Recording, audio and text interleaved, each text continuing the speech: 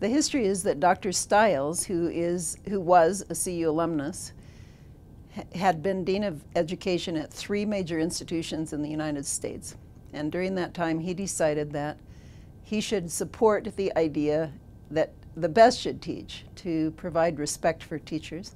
In addition to being a scholar himself and a very committed activist for diversity and equity, he was a proud person who disliked it when education did not have the standing he thought it deserved in the world. Dr. Stiles believed, as Dean of a College of Education, that all teachers should have a content major, and he required primary and secondary teachers to have an undergraduate major in a discipline.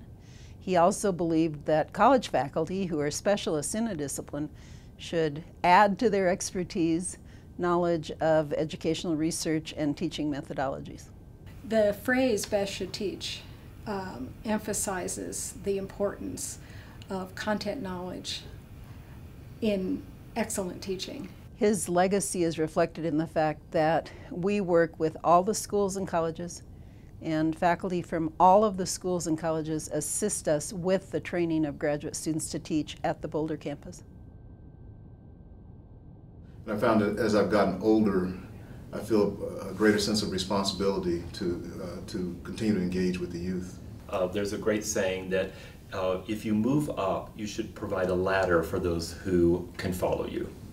The students are always changing, and they come in with completely different backgrounds, completely different expectations of the college experience, completely different views of the world, and that forces me to rethink how I'm going to communicate with them.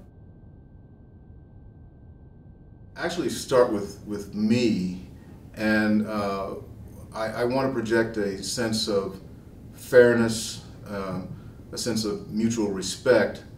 Learning their names immediately so that they feel like I am really attuned to them. Only if I've done that, only if I started to engage with them, do I find out how they're going to learn best. It's very helpful to me to take what people have been studying and researching and to use that to try to guide my teaching of the students. So not so much learning styles as it is where they're coming from.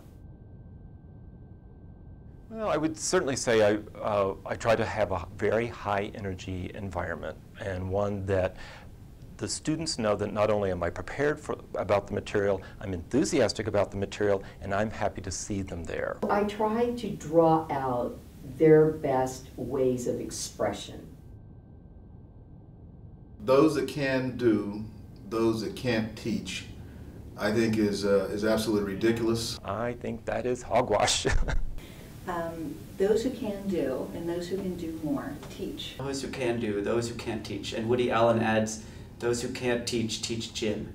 Only those who do can teach.